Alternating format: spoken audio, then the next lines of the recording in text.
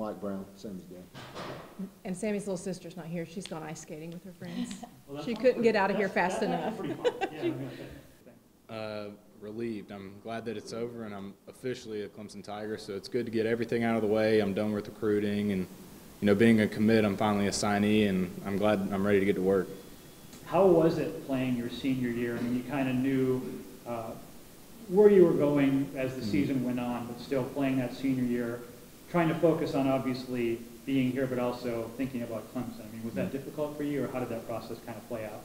No, I really think it was easy. I really put everything that I had into high school football, and senior year you got to give everything you got. So I really just went out there and focused on high school football and didn't think about Clemson until Saturday if I went to the game, and didn't really think about it at all during the week. What memories do you take from here at Jefferson High School, whether it's playing football, being a student athlete? I mean, obviously a good portion of your life was here. When you think back of it, what are you going to remember?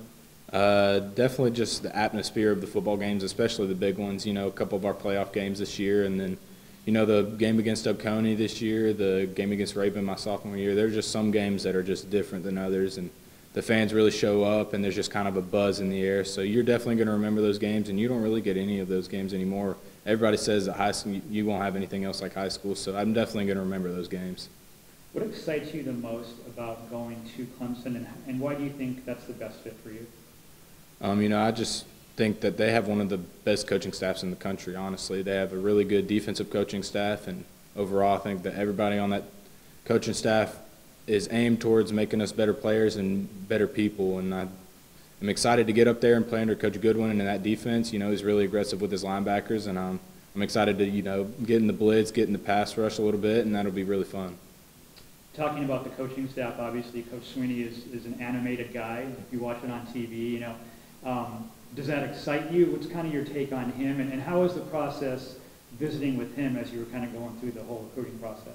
I really like Coach Sweeney. I think he's one of the best in the country, and I think that he's done a great job of getting that program where it is today, and I think that he's going to continue to do that as the years go. And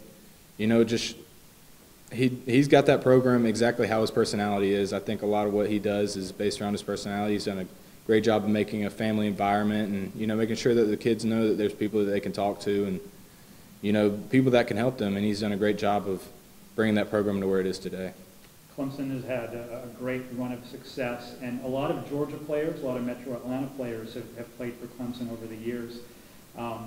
Is the fact that it's not too far away, was that a draw as well? And just the fact that there's kind of a Georgia pipeline as far as talent going there, did that make you feel more comfortable as well? It's really good to see some Georgia kids up there.